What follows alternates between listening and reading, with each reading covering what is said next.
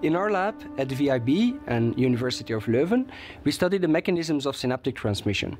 To identify novel components involved in synaptic transmission, we conducted large-scale forward genetic screens and identified ELB3. Interestingly, in parallel, our collaborators Wim Robrecht and Amaral Chalabi identified polymorphisms in ELB3 to be associated with the devastating neurological disease amyotrophic lateral sclerosis. This obviously identified our interest in the protein, and we studied the function of ELB3 in neurons in detail. ELB3, or elongator protein 3, is a protein that is best studied for its role in the nucleus to transfer acetyl groups to histones to regulate chromatin structure and gene expression. However, we found that ELB3 is involved or is present largely in the cytoplasm in fly neurons, but also in mammalian neurons, and it even concentrates at synapses. In this paper, we identify a critical role for ELB3 in the regulation of presynaptic density function and neurotransmitter release.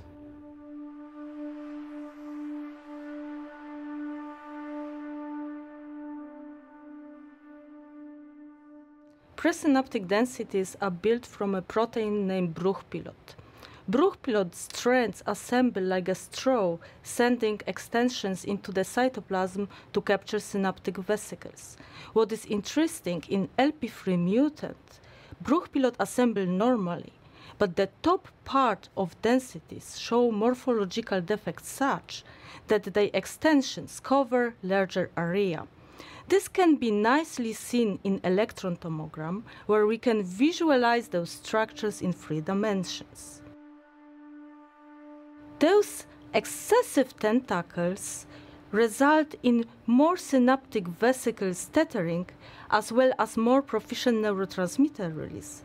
Therefore, our data indicate that LP3 restricts size of presynaptic densities and number of synaptic vesicles which are captured for release.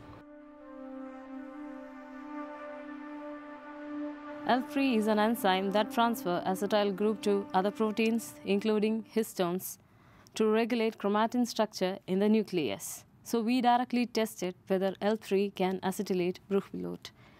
In our paper, we have several evidences, but the most striking is that when we isolate BRP from flies with significantly reduced expression of ELB3, we find a parallel reduction in the acetylation of Bruchpilot. So, our biochemical experiments indicate that ELB3 is necessary and sufficient for acetylation of Bruchpilot. The overall conclusion of our work is that ELB3-dependent acetylation of Bruchpilot is a critical regulator of neurotransmitter release. We find that reduced acetylation of Bruchpilot results in the protein to send out extensive tentacles into the cytoplasm to contact more synaptic vesicles, resulting in more neurotransmitter release. This is not only important because it endows synapses with the capacity to regulate single presynaptic density function, but we believe that it also has important implications for synaptic plasticity.